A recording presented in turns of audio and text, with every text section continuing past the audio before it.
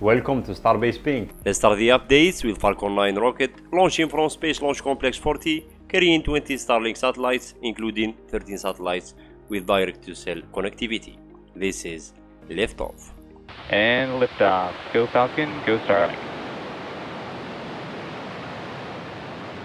And we have fairing separation, marking the fastest turnaround for fairing refurbishment and reuse, less than 2 weeks.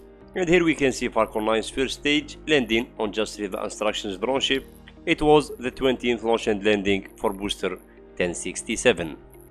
Today, Atlas V rocket launched carrying Boeing Space's Starliner. This is liftoff. 1. Ignition. And liftoff of Starliner and Atlas V. Now Starliner is on its way to the International Space Station carrying 2 astronauts. Elon Reacts, he said, "Congratulations on successful launch." Now to the main update. Starship B11S29 launch license granted yesterday by the FAA. Now Starship is fully stocked again and ready for launch. SpaceX team are targeting tomorrow, Thursday, June 6th, with 2 hours launch window opens at 12 AM UTC, 7 AM Central Time.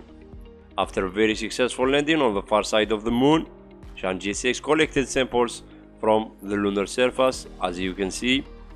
After securing the samples, it was time to make the world's first takeoff from the far side of the moon. Now it's time to give the samples to the returner and play a little bit around the lunar orbit until the orbiter departure planned for June 20th, and go back to planet Earth and land in Inner Mongolia on June 25th. I think now it's just a matter of time for China to land Taikonauts on the moon using this spacecraft called Mengzhu by 2030. That's it for now. This is the end of this episode. See you tomorrow.